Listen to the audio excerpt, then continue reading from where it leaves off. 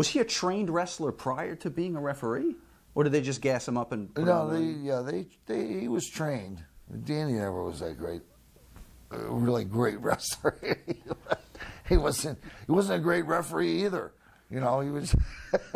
So who did he know? Was he French Canadian? I don't know. You know, that's a Pat Patterson. No, really. I mean, seriously. That's just another Pat Patterson. Oh, make the referee a wrestler, and yeah. You know, some complete off the wall bullshit. Like, okay, there's a Pat Patterson. You know, if you literally look closely between the lines throughout the years, you'll see him all over the place. How much of the success of WWF, let's see if we can give a little shine to Pat now. So we've been riding him the whole time. Well, I got to watch how I say that.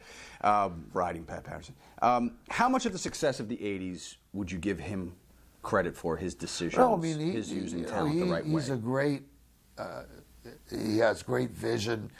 He was a great talent in the business. You know, him and Ray Stevens were a tag team, but when he had the back pencil, in the early days, when he had good ideas, he had bad ideas, just like anybody else.